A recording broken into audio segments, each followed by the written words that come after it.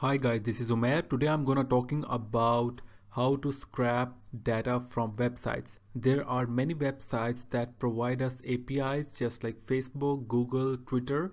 Like if we want to fetch all the tweets that have been posted today, then we can use the Twitter API for fetching all the tweets. So there are many websites that don't have APIs, and without given APIs, we need to find a way that we can use to fetch the data of our websites, and that technique is called web scraping. So I'm gonna scrap this reddit.com/top links in the Reddit, and I'm going to print out all the titles of these links. We can fetch the data using web scraping technique of any kind of URL, public URL that is available to us. I know that it might provide the APIs that we can use to fetch the data from this Reddit website, but this is just for illustration purpose. If any website that doesn't provide the APIs, we can use this technique to get the data of that website. So I'm going to use this URL and fetch all the titles of these links. So let's get started, and I'm going to write a script of web scraping using Node.js. If you already have experience in JavaScript or a bit of Node.js, that will really helpful for you. But if you know JavaScript and don't have any experience in Node.js, then I'll help you how to proceed with it. First of all, you need to have Node installed in your system. In order to get the Node, you just need to go to the Node website and download the Node, the latest version of Node, and install in your system.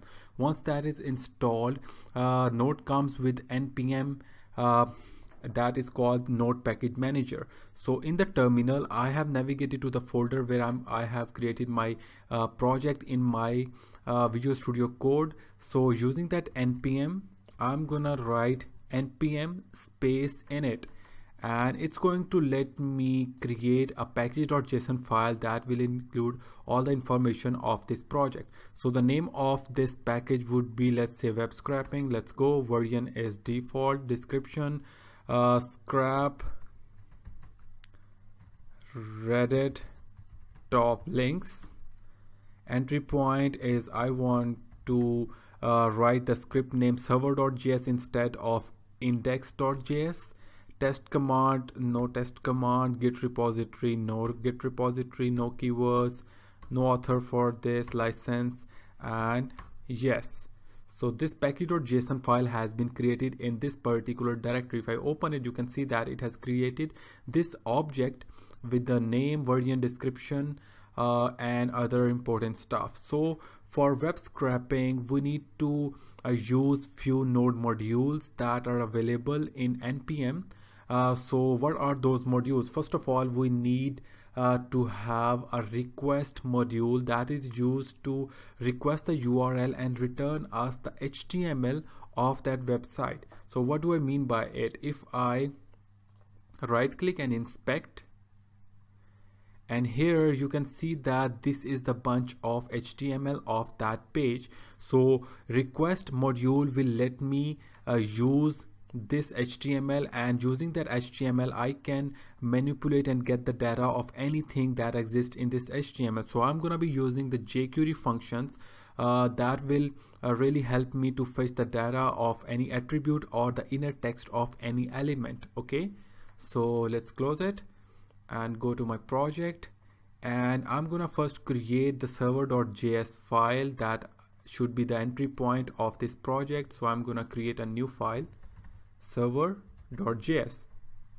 all right, before writing anything inside it, I need to install my request module. So for installing request module, I need to use npm space request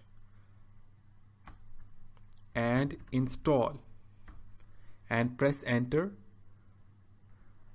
Actually I need to write npm install and then request.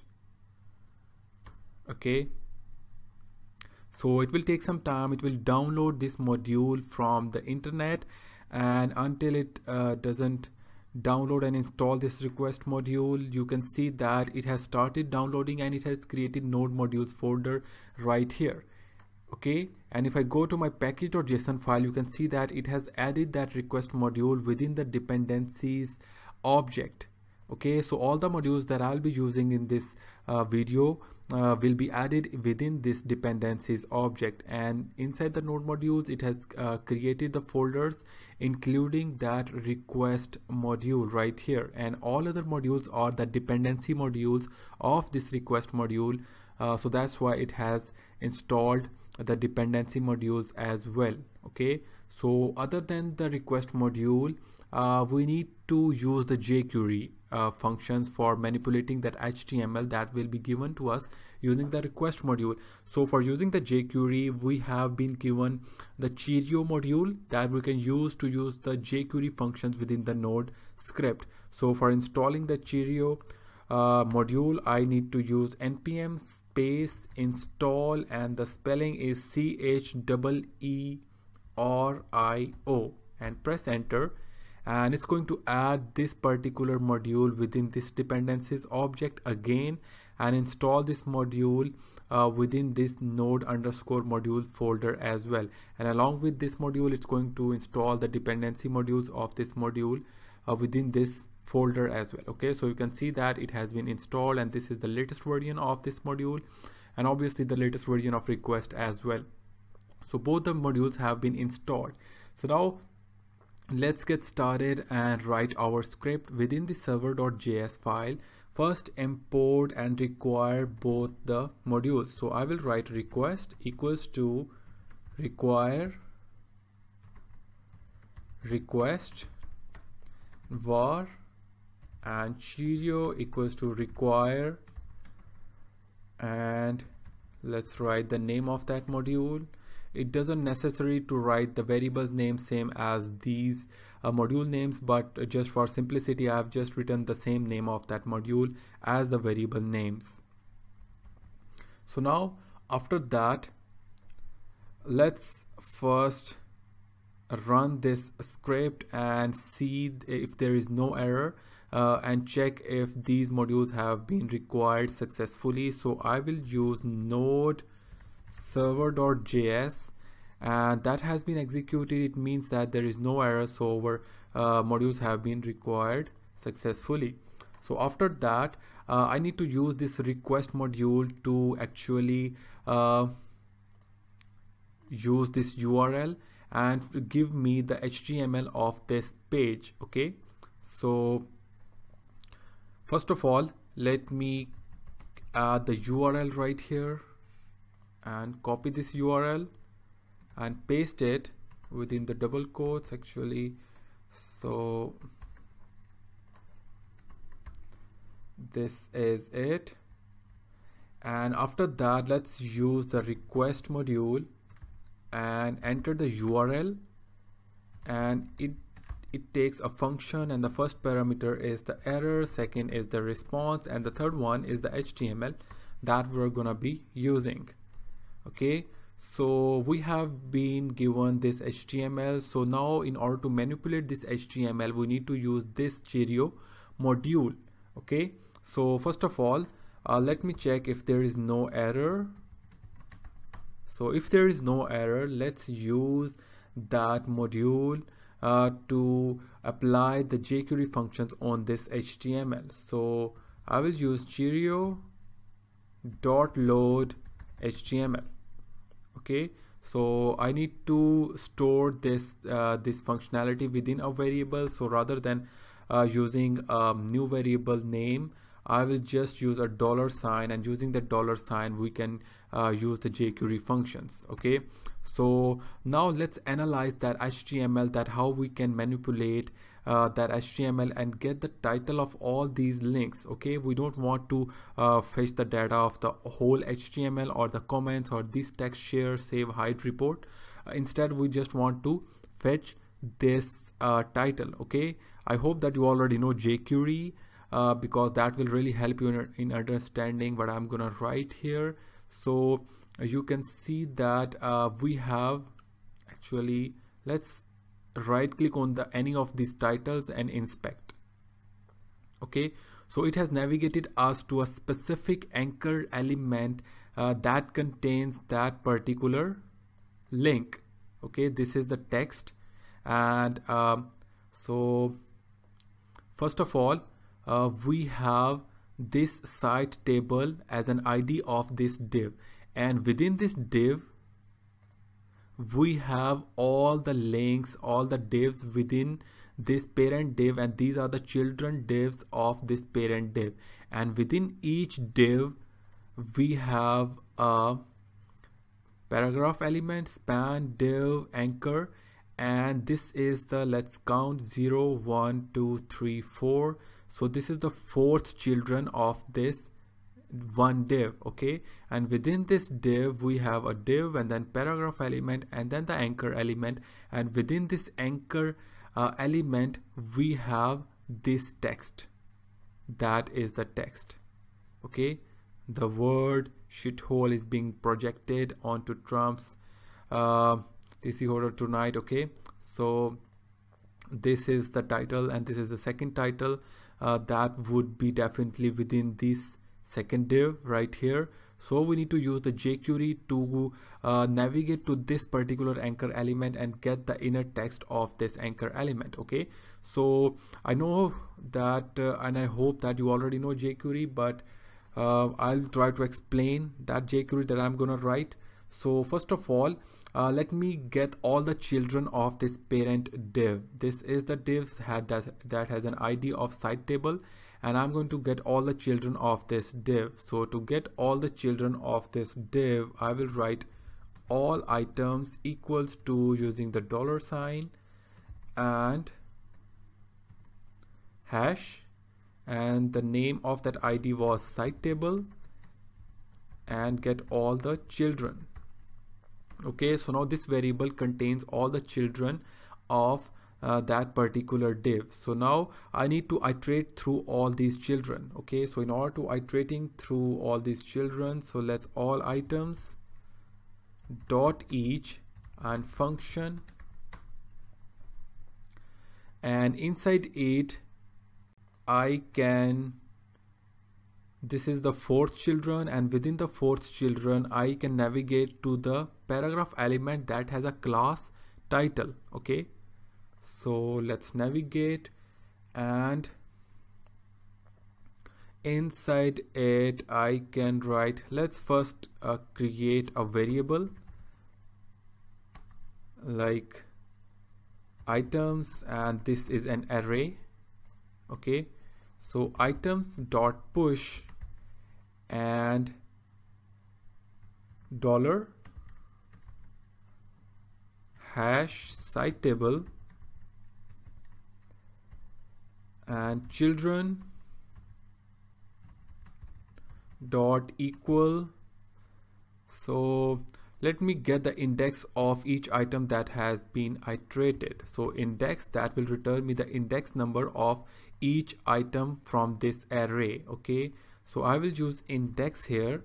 So now until here we have each div, each inner div of this external div. Okay, so now we are here inside this particular div. So now I need to navigate to the children, the fourth children of this div, and then the title, that is the parent element. Okay, so now I need to go to the children, and I need to navigate to the fourth children, that is being starting from 0 0 1 2 3 and then 4, and then I can find a that has a class title. Okay, and after that I have navigated to the anchor element. Now I can get the text of that particular anchor element. So get text. All right, so now we have all the items, and that has been pushed as well within this items array, and this items array only contains the text of those links. Okay, so now let's write console.log items, and let's see if that result is printed or not. So I will use node space server.js, and it's going to, actually it has given me an error request. So there is a spelling mistake Actually there is a spelling mistake. Make sure you don't do a spelling mistake. So let's run that command again. It's going to take some time. It needs to load up. So you can see it has loaded all the title of those.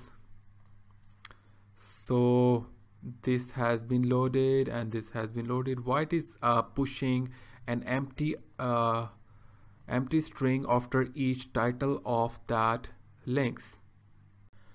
So you can see that these are all the children of this parent div. So the problem is that the HTML has some empty divs. You can see that this is the first div, and after that this is the second div, and this is empty. It doesn't contain anything. And this is the third div, and this is the fourth div. Okay, so this is not a tutorial to teach you the jQuery, but this is just a web scraping tutorial. So I'm just going to ignore these divs by adding an if statement in my script, but you can write a more efficient jQuery to skip all the divs that doesn't contain anything. Okay, so let's just